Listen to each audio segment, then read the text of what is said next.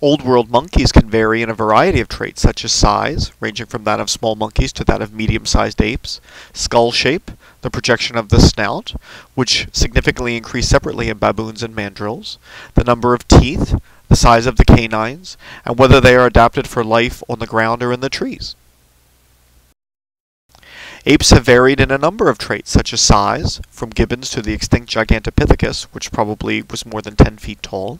the projection of the snout, diet, while chimps may hunt vertebrates such as monkeys, gorillas are vegetarian, the amount of time spent in trees, and locomotion. Some apes are capable of limited bipedal locomotion, while Oreopithecus and hominids developed a habitually bipedal stance.